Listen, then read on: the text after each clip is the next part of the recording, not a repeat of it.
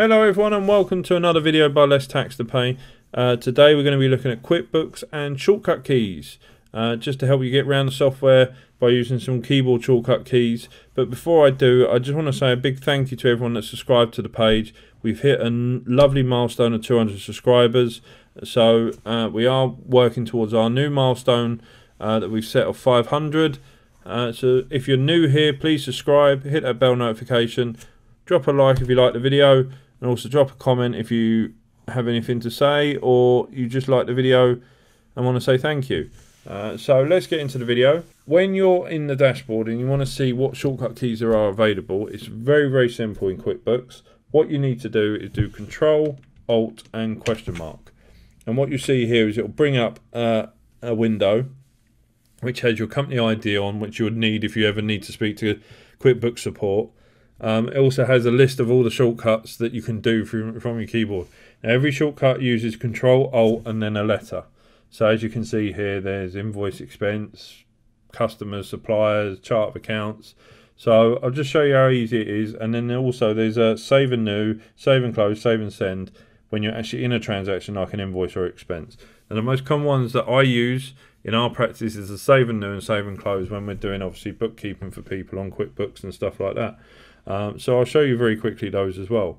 So let's get into it. What I'm going to do is do an expense, and then I'm going to go into the suppliers just to show you supplier, and then we can obviously take it from there. So we go into an estimate. I went into the wrong one, so I didn't even look at the shortcut keys myself. It's X, not E. So Control X gives me an expense. So what I can do is I can just select the current account, what the expense is, travel, train ticket,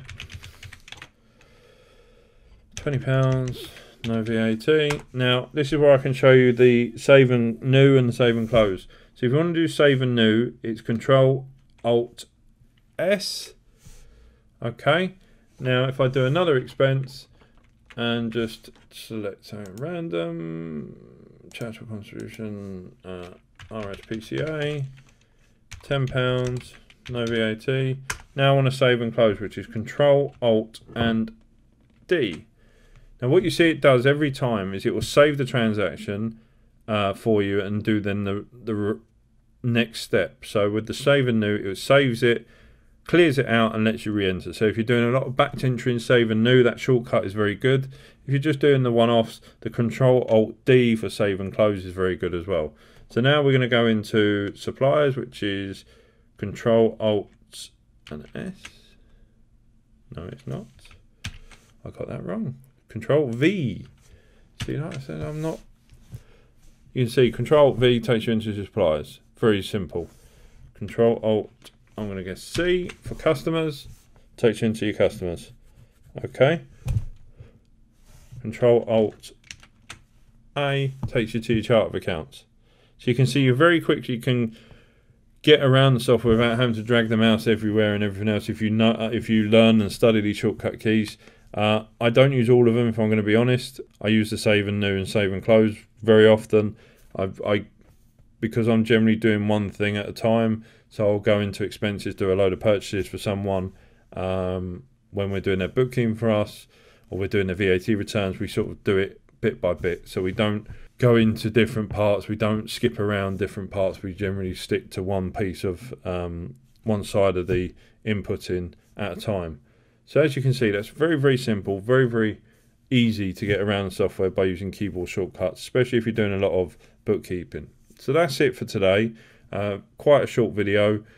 Like I said before, thank you to everyone that subscribed. If you haven't subscribed and you're new here, do subscribe, hit that bell notification, drop a like, drop a comment, even if it's just to say thank you, helpful, or you've got a question. Doesn't matter, we reply to every comment. But until next time, stay safe.